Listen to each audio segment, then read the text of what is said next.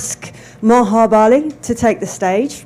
I'm going to do a short introduction. For those of you who don't know, I can't imagine there's that many people in the audience that don't know her. But she's the Associate Professor of Practice at the Center for Learning and Teaching at the American University in Cairo. And among her many, many professional activities, she's International Director of Digital Pedagogy Lab, editor at the Journal of Hybrid Pedagogy, and she's co-founder of Virtually Connecting, who are running a program on site during the conference as well. I watched an interview with you a couple of years ago, and I know that will always send a shiver down your spine, because when people say that to me, it does me too. It was a great interview, though. And you were being interviewed by Howard Rheingold. And one of the things that you said that I loved was, I take a lot, but I give a lot. And I love that sentiment. I love the generosity and passion for learning that Maha gets over with that. Her work's concerned with the contradictory nature of open practice, and she's spoken about the arrogance and vulnerability of online participation, and also the ways in which the most vulnerable people online are also those who have the most to benefit from being online. So we're proud and delighted to have a woman here today to open the conference who models and personifies the open practice she talks and writes about, and is an active global participant working and learning in open networks. So please, big welcome for Maha.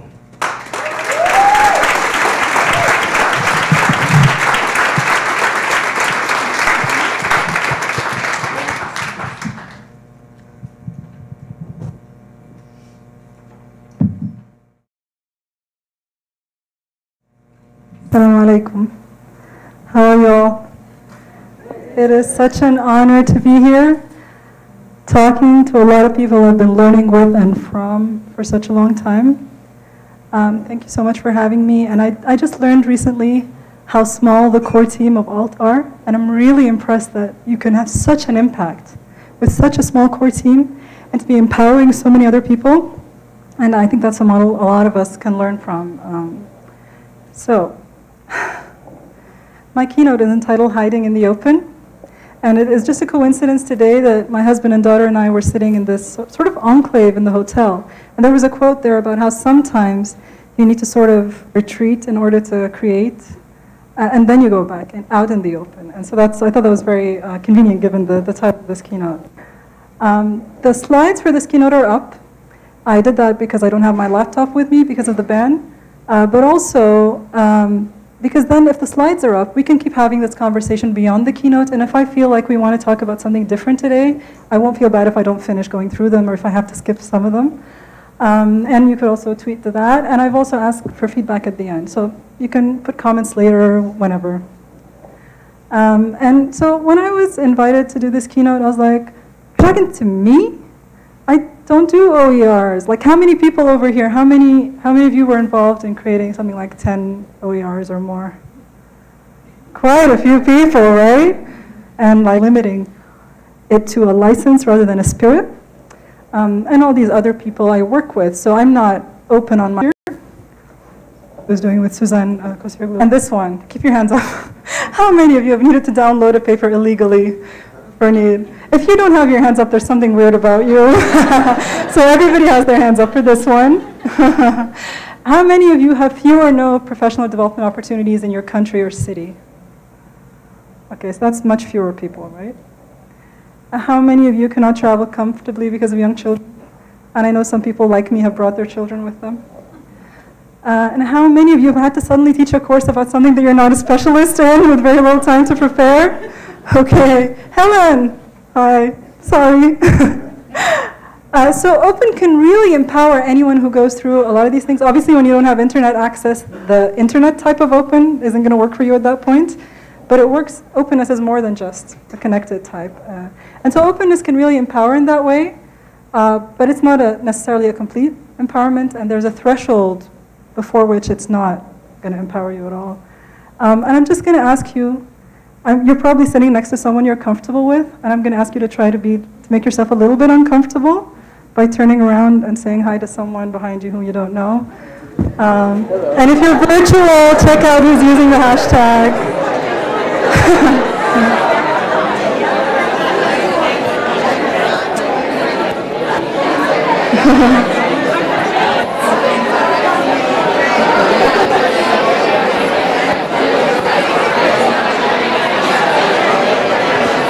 Love this.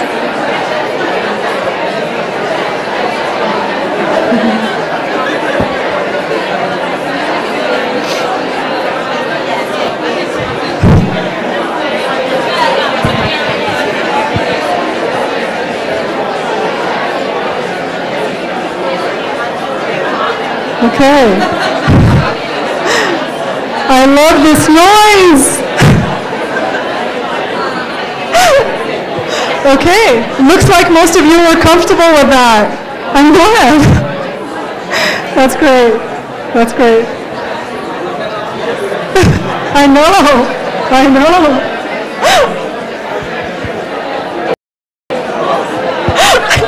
Wow. Okay. I'm glad you guys had fun with that. And it looks like most of you were comfortable with that, but I was also thinking that any process can privilege some people over others. So if I had to turn around, I know half the people in this room, so it wouldn't have been as comfortable for me. I'm very extroverted, so that wouldn't have been a problem for me. Maybe for other people it would have been. And for some people, just the act of turning around might be physically difficult. The ones who are just facing the front, they didn't have to make an extra effort. So any process that we ask other people to do or that we take part of differentiates between people. And you just need to always be aware of that. And we know that, but I think knowing it is something and then applying it is something else. And a lot of what I'm going to say today, a lot of it is stuff maybe you already know. And recently, Jen Ross and Amy Collier published a paper which has half the ideas that I've got over here. I'm like, hey, you could have waited like a couple of weeks, and then it would have looked like they took it from me, but that's okay. But it means, I think, that a lot of us in this community are thinking along the same lines. But this one, I've been doing a lot of reading in preparation for this keynote, and if you're following my Twitter and my blog, you know that this is what I've been reading, right? Because I read, obviously, scholarly stuff, but this is what I have to do every night for my daughter, right? How many of you are fans of this series? Yeah, I have a love-hate relationship with the series, including this particular book. Little Miss Helpful, and Jim Groom has a mic, but I'm gonna, you do have it, right? You don't? You were supposed to have it. Someone was supposed to give it to you, but that's okay. So Jim volunteered to help me, but for this one, I actually might take it myself. So I just made you get up for no reason. Who knows this story and would be willing to share a brief of what that story is to the rest of the group?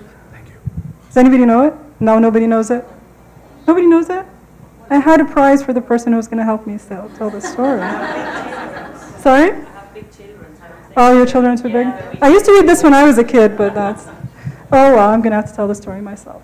So Little Miss Helpful is someone who wants to be helpful all the time, but instead of being helpful, she usually messes things up. So, you know, she tries to help someone tie his shoelaces because he's very tall, and then she ends up tying the two shoelaces together so he falls over, and then she tries to help him with his bump, and then she puts the plaster on his mouth instead of on his forehead, and things like that. And how does that kind of story make you feel? Anybody willing to tell me how that story makes them feel? Sorry? Incompetent. Get confident? Incompetent, right? And how you feel about telling a story like that to kids?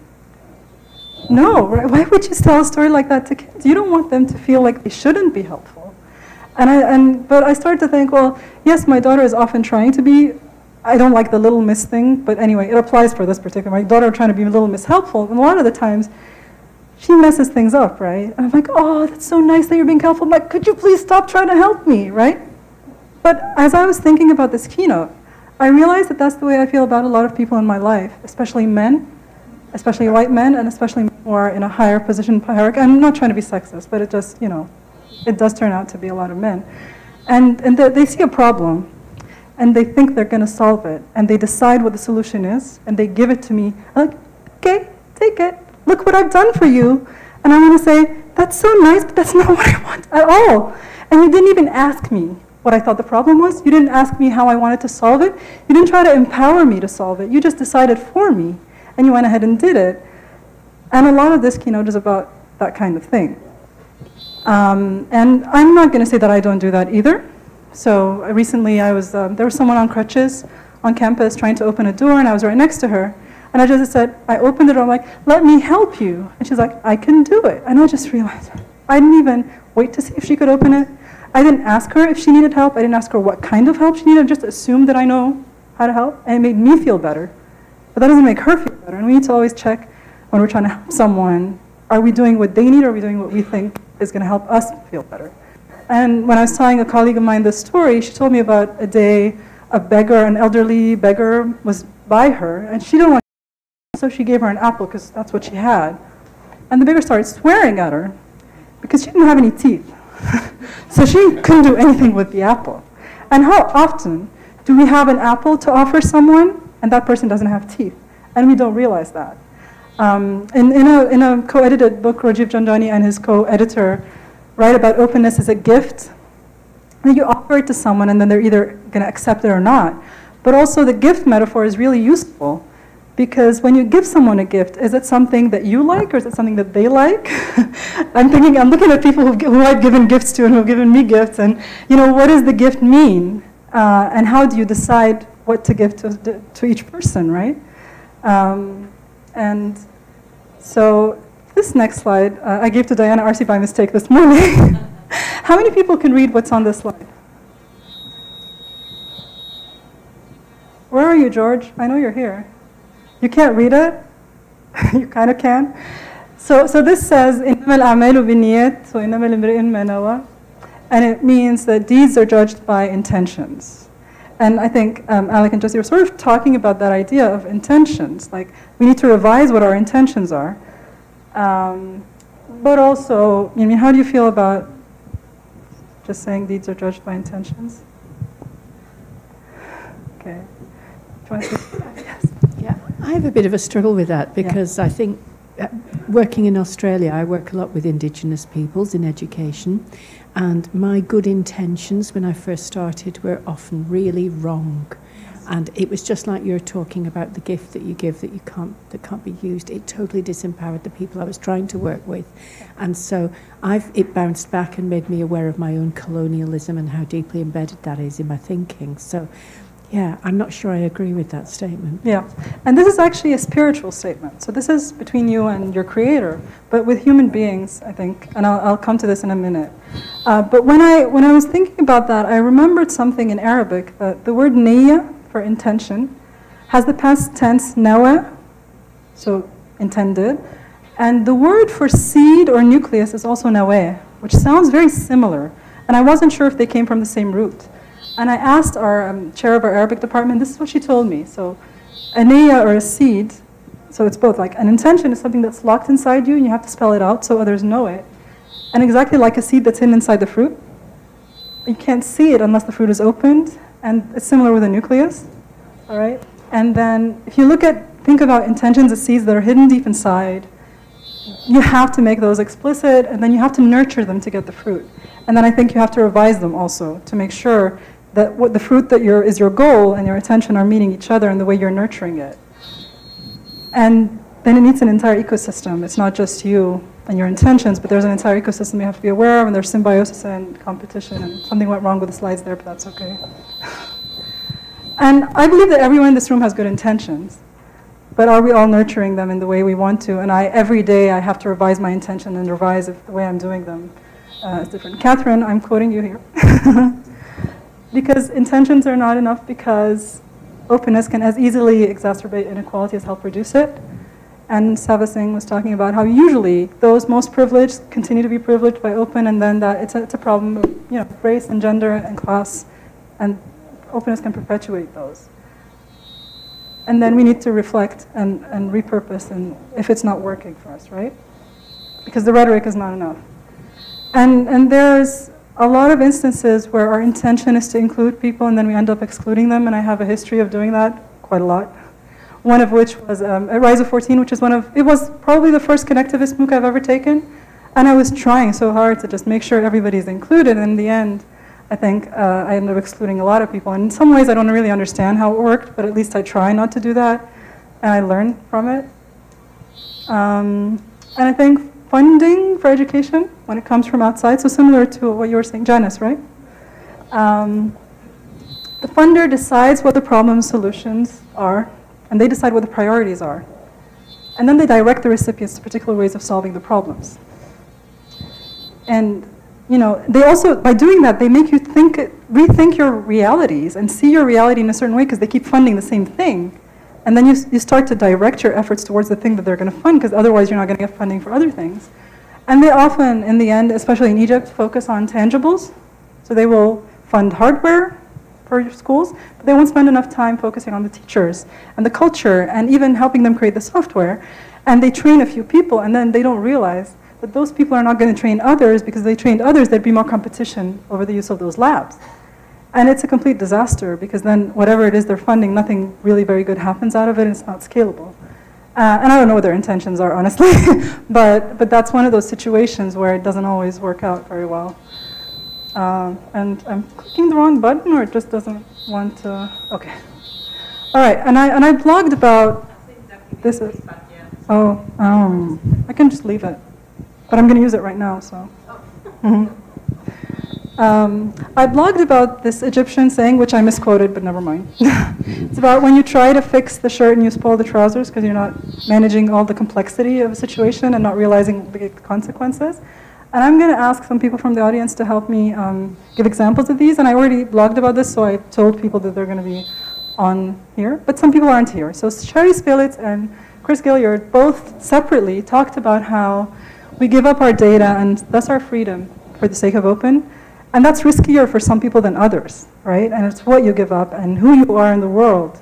And that's something that, you know, when you ask your students to be open, you don't always consider, or you need to consider a lot more. Like Robin DeRosa was talking about a student who was in the witness protection program. Asking her to vlog, you have no guarantee for her safety, right? There is feedback, isn't there? Christian, where are you? You're up. Yeah, the feedback is awful. So, hi everyone, my name is Christian Friedrich, and I think I'm up here because I was supposed to share a quick story of a Ignite talk I gave at DML last year, 2016. And I talked about access to higher education for refugees and the efforts we're trying to make in Germany there. So basically we're claiming to be an open system and we claim to open up higher education for refugees, but what we actually do is we present information in a very one-directional way and claim to give access where we actually don't do that. And that's basically, I think, the gist of my talk, I think, if you wouldn't want anything to add. Thank you. Is Sheila here? Yeah.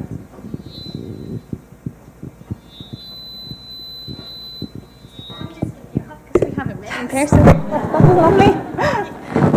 Yeah, I was really taken by Maha's post.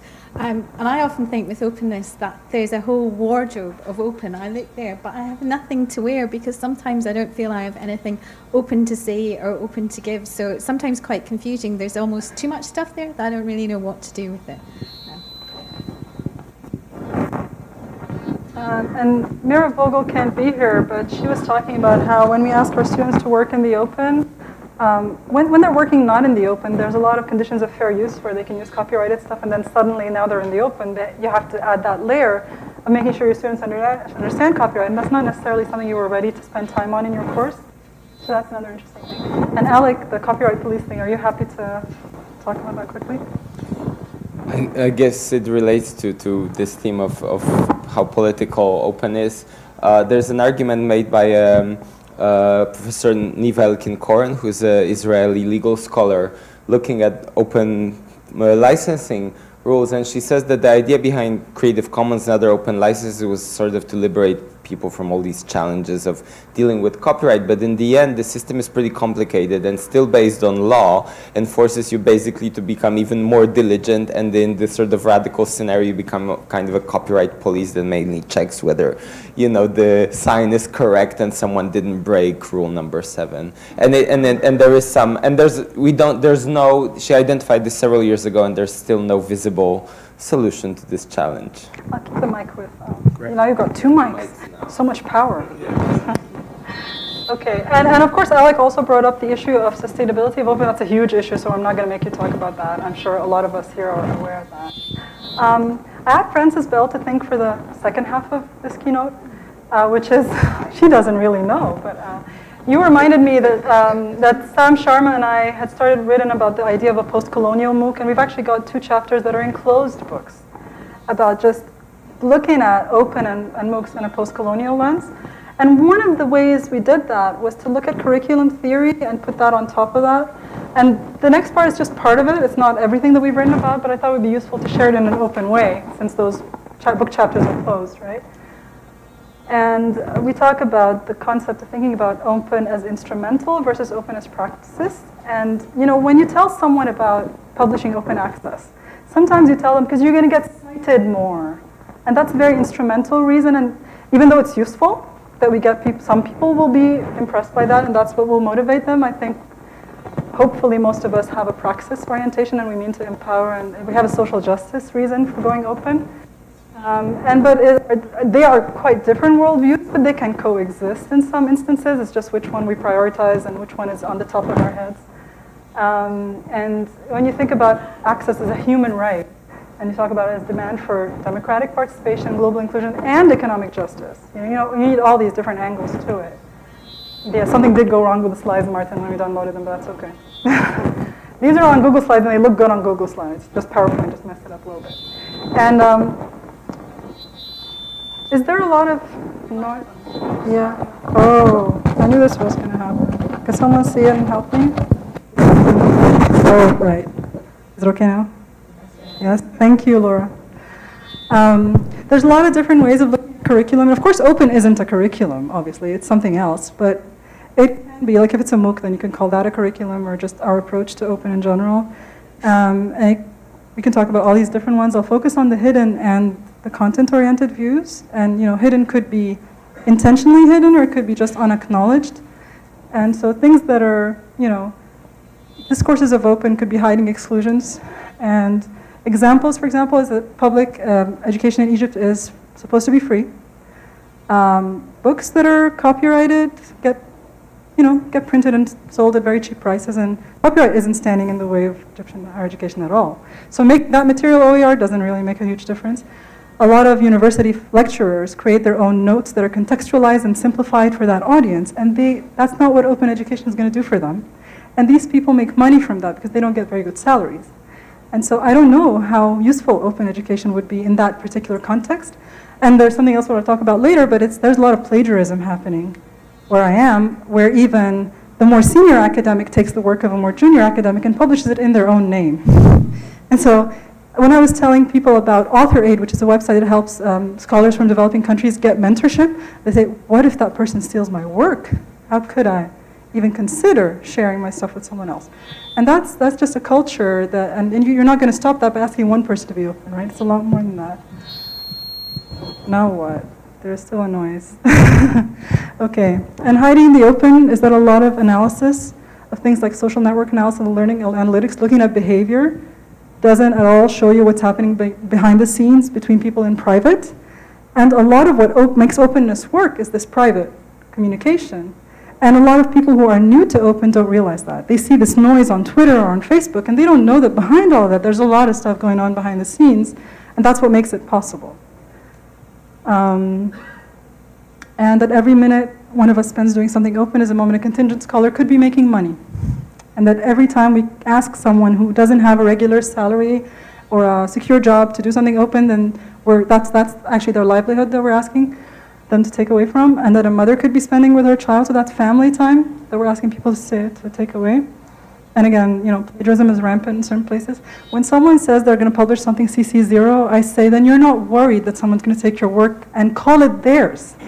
You're so confident that this isn't going to affect you. That's how you can do a CC0. Like doing it with an image is not a big deal, but doing it with like a big body of work, that's a huge, huge thing. And we also, when we do things open, are students going to have access to those things? Do they have their own devices to be able to use things? Do they have a home environment that allows them to just sit and spend that time? Do they, if you have like 5 kids in a house and all of them have to watch something online tonight for an assignment tomorrow, how many laptops or devices do they have to be able to do that? And is there gender equality at home? Will the parents allow both the boys and the girls to spend as much time doing that? Because MOOCs have a lot of, MOOCs and online education in general. I did my master's online and my PhD remotely, so I only visited Sheffield like a couple times a year. I had the access to the infrastructure and I had my own dedicated devices. I had to use mobile a lot because I had a young child, and so moving around and being with her, I couldn't carry a laptop all the time. I had the digital literacies, but the understanding family members, on and off, right? Sometimes they were understanding, sometimes they weren't. Oh, your daughter's sick, you take care of her. Oh, you want to take her to a daycare? She's only 1.5 years old, how could you do that? Oh, you know, she left us after dinner and she went and sat and worked on her computer. I got a lot of that throughout my 7 years of doing my PhD. Now you know why it took so long. I also got a lot of help, but still, you know, it's not like perfection. And open isn't free. I'm not even going to say free as in beer, because if you gave me free beer, I wouldn't take it. I hate that example. But it's not free as in $0 or pounds or euros or whatever. Because I don't own my domain, I rent it. And I wrote a blog post about that. I got 50+ comments and a response from Audrey, and none of them really answered my question. And thanks to Frances Bell, we're going to republish that on FemEdTech, and I hope that we can start thinking about it from scratch again. Some people in my part of the world who are not poor, they have internet access, they're well educated, and they don't have access to a credit card. And we talk about domain of one's own as empowering, and I understand the part where it's empowering away from the money. But the fact that some people just can't afford it.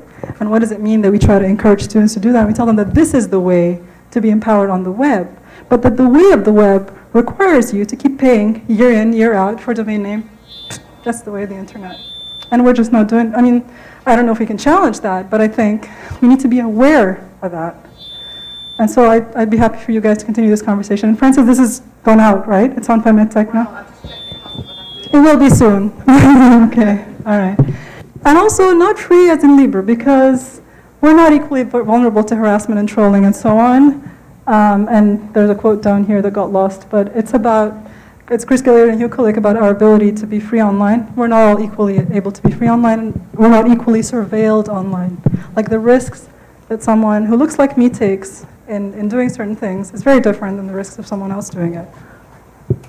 It's not moving. And there's differences between nations and within nations, right? And this is just something about the spirit of open versus licensing. If you can do something as CC BY, but it's very difficult for someone to read. Oh my God, I'm running out of time. I'm going to take 5 more minutes, I think. Or is an article or a video done in a very accessible and open way, but no derivatives, more open? And is sometimes doing something no derivatives giving someone more confidence to say what they want, knowing that someone cannot take it out of context? Because that's what we do with virtually connecting videos. We say, be yourself and be social, but we're not going to allow, obviously anyone can do it, but we're not going to tell them they can do it. To openly just take it and take it out of context and use it. Because me as a woman, I do things on virtually connecting that if you take out of context, can be used against me. And I don't want people to feel like that's a risk they could take. Now, curriculum is often looked at as content in general in schools and in universities, and also in open. And who's privileged when we do that? You all know the Solis story? Students from the School of Oriental and African Studies who said, how come you're just letting us read white philosophers when we're studying Oriental and African Studies? They should get a chance to be critical of both their own culture, but also the dominant culture to be empowered, but then also get philosophers from their own culture. And of course, with MOOCs and OERs, who decides which content gets to be an OER or MOOC? And I get that decision in my own work. And then a lot of efforts to reach developing countries say, oh, well, if they don't have infrastructures, we'll put it for them on a CD. You're disempowering them. You're not giving them a choice to choose what they want to find online. But even when they do that, how much of the content online is in their own language? It's mostly in English, right? And then, to be able to express ourselves in English when we're not native English speakers, we need to sort of say things in a way that's understandable, and that way we're sort of not really expressing what we were saying in the first place. And you have to insist, like someone like me, most of what I publish is in English, and that's how I get power. But then that just sort of diminishes my own mother tongue. And I grew up in a British school, and our form of resistance in the school is to have develop American accents. And it really annoyed our teachers. We weren't allowed to speak Arabic, but we all had American accents. But the other thing is that I got used to hearing my name said incorrectly. So Anglo people say my name Maha Bali. That's not my name. My name is Maha Bali. It's an open sound. There are no weird letters or phonemes in it. just Maha Bali. It's just quick and open, not Maha Bali, okay? So now you know. I'm not talking about 1973 in British history. I'm talking about Egyptian Israeli history. And in 1973, there was a war in October. In Egyptian Wikipedia, well, not Egyptian, Arabic, but obviously someone Egyptian wrote this. In the Arabic Wikipedia, Egypt won that war. Egypt has a bridge in the name of 6th of October, a suburb, it's a national holiday, we celebrate it. In the English version, it's a military victory for Israel. And that's history, and that's what Wikipedia does. And believe me, something like Federated Wiki, which allows different versions, doesn't solve that problem, because if someone like Audrey, sorry to pick on you, and someone who nobody knows have different versions of the thing, who are people going to read anyway? If Audrey's is in English and mine is in Arabic, who's going to read? How many people are going to read hers and how many people are going to read mine? Right? And we know this is true of history, but it's also true of everything. It's not a problem of fake facts. They have the same facts. So the problem isn't with facts. It's about our interpretation of them and how language and culture affect what we can say about them. Because the power is in who gets to tell the story and who gets to decide when the story starts. Because that changes how you look at a story. And for most of us who are not from the US or UK, a lot of what's coming in digital pedagogy and open is top-down, and it's decontextualized, and it's ignorant of a lot of our sensitivities, no matter how well-intentioned it is, and we need to keep revising that. And I say this too because I'm in a westernized institution as well. I'm in an American university in Cairo, so I'm on both sides of this. And the most important thing for me is that to stop thinking about people who need access as that they need to consume, but that they also have the right to produce, and to be empowered to produce their own thing, right? And the thing is, sometimes we think, oh, we're going to solve the content problem by letting students find their own content. How many of you do that in their classes? Having students find their own content? Okay, quite a few people, right? But how do we know that students then won't still reproduce the dominant knowledge? Because Google is going to show them the dominant stuff. Again, like how are we going to, can we develop, and I think some of you might be thinking about this, how do you develop algorithms that don't show white professors when someone searches for a professor, right? How do you train your students and train yourself and like modify your mindset to make sure that you're not always reproducing dominant knowledge? And I tried over here to cite people who are mostly not white males. Not succeeding very well, but still, just to think about who else is talking. All right. For example, Samantha Veneruso blogged about a grant she has where she had to use open education resources for her class, for a literature course. So there's a lot of public domain stuff. But whose is it? White people. And the marginalized authors don't have their stuff in the open. So then she's like limiting what her students get exposed to. And some people think about curriculum as a product, but do we think of products that are effective? Can we imagine open as not the product of what it does, but the feelings that it can create and the empathy that it can create? And I think that's a lot of what the benefit of open is for me, is that part of it. And then I'm going to share some good examples, I think, of people who try to do open in different ways. So some connectivist MOOCs, and most connectivist MOOCs, focus on the process rather than the content. There's still power in there, but like the e-learning digital cultures MOOC was one of those that was critical in the way it approached digital technologies and in the way it worked. But again, any process without intentional looking at the power dynamics, then it's not going to solve that hegemony at all. And the need for teachers. Idrak is an Arab MOOC platform. I don't know if any of you have heard of it. So it does provide this Arabic content that's missing.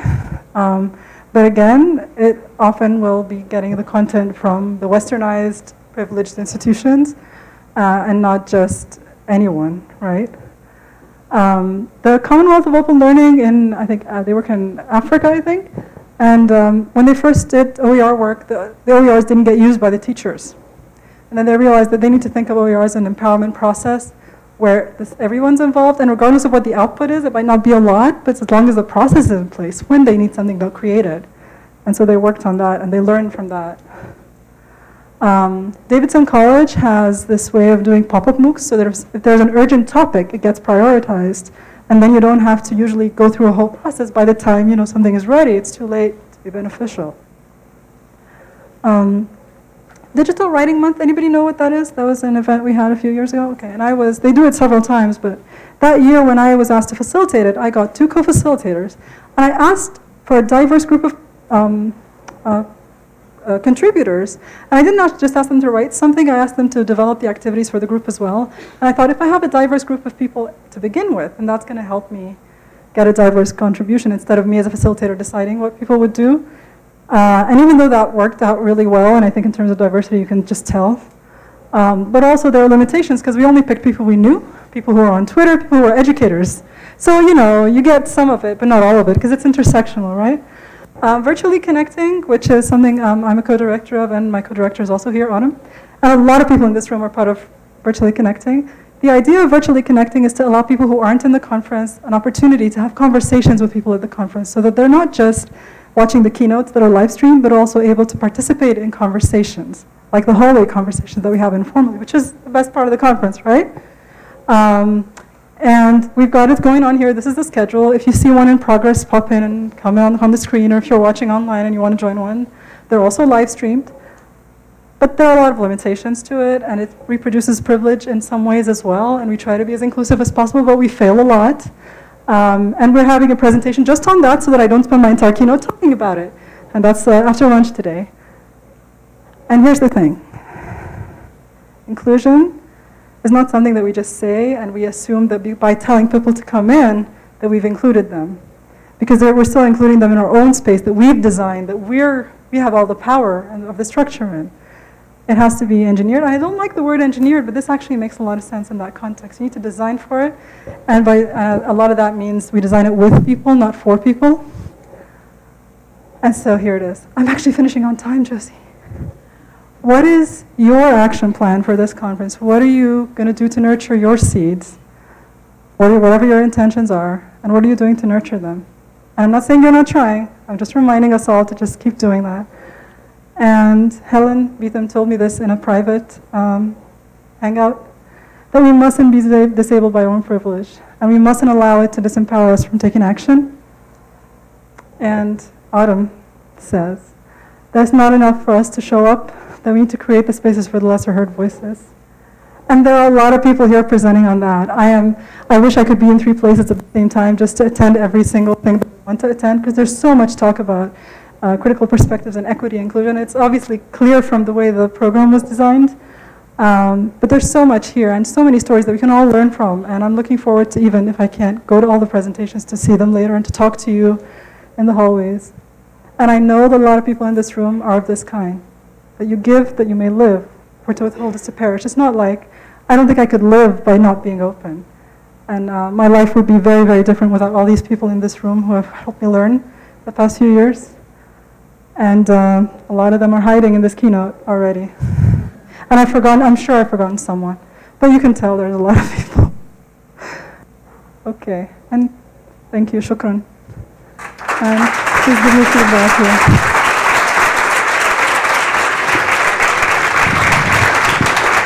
Thank you ever so much. We've probably got time for maybe one question from the audience or comment about something that's a hand shot up immediately at the back. So whoever's attached to that hand gets to answer the question by being that determined. Thank you. The quick hand catches. Please do introduce yourself. Yes, I will. Paul Backsage, and wearing a suit, which maybe is the best context for my question. I've been agonizing on and off about the no commercial restriction and looking at the commentary from various continents about the problems of this, including in the EU, where in fact some of us can't even use our own research results for European funded projects because of the NC restriction. Mm-hmm. And I'm just wondering what your take is on that, especially in terms of yet another northern privilege that we tend to inflict on people who may well want to get better crops and can't even use the OER resources telling them how to do that. I'm actually not, I don't think I'm able to answer that question. We were just having this discussion in the car, Josie and Alec and I, about the non-commercial. And I actually feel very strongly about the non-commercial because I have a very strong belief that if I'm opening myself up and giving myself for free, I don't want someone else to commercialize it. But I think it should be different. I don't want to make this more complex than it already is. I know it's very difficult. Like even within those licenses, understanding them is difficult. So would it be okay for a commercial entity to use it but not commercialize it? I would be okay with that. But I think the definition isn't okay with that. And I think, in some ways, the thing is that they could still ask permission. Like, it's just, this is the thing about this. It's about permission. The licensing is about permission. But I think if you're within the spirit of what that person meant when they said non-commercial and you ask their permission, they will give it to you. I know that's like an extra step, but I think it does make sense in a lot of reasons and in a lot of situations. And the context will differ, so. I'll comment on that as well briefly, yes, if I may. Thanks very much. That's a great question. Thank you ever so much for raising it. And I think time and time again, we have to have these discussions and thoughts about how we license, what licenses we use, what licenses we recommend other people to use. And I think it's a really important ongoing process. Most people that I know used a very different kind of open license and in very, very different ways at the start of their getting to grips with open education than they do further down the journey, and those kinds of things change. I always use CC BY and I recommend that, but I respect the fact that other people have arrived at different decisions for different reasons as well. The important thing, so thank you so much for raising it, is this ongoing conversation and discussion and education. One more question quickly, if anybody's got another quick comment or question, otherwise we will head off to our next session. Okay. Okay, I'm around, please come and talk to me. Come and talk to me. Don't think that you can't come and talk to me. I'd love to talk to everybody here when we get a chance. Thank you so much. Let's just show our appreciation one more time. Thank you. Thank you.